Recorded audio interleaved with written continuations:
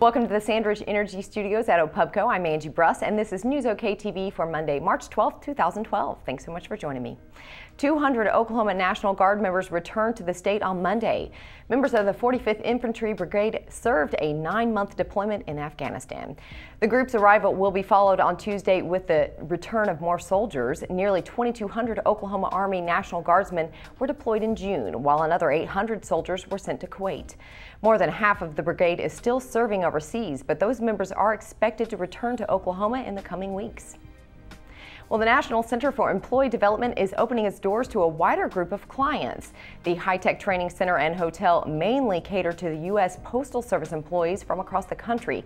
However, the facility has seen a declining Postal Service demand for the full-service hotel. Now, the training center is looking to branch out. The facility can offer training courses to other fields, such as classes in heating and air, roof repair, welding, and it even has an elevator school. Well, Stillwater crews are breaking ground on Oklahoma State's Athletic Village. Work has begun on the Sherman Smith Training Center, an indoor practice facility which makes up a large portion of the village. The center, located just north of the Boone Pickens Stadiums, should be complete by January.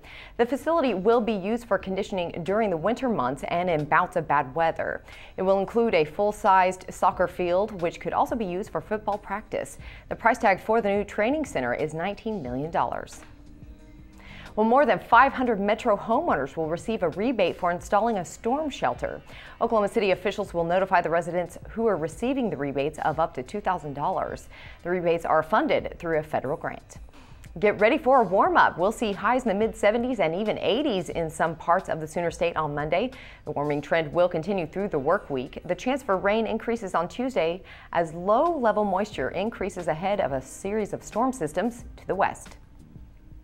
Oklahoma City received about 1.7 inches of rain over the last few days. While areas like Mount Hermon saw a little more than 4 inches, areas like Broken Bow and Ringling received close to 3 inches, which is great news. We definitely need that. All right, well, you guys have a great Monday.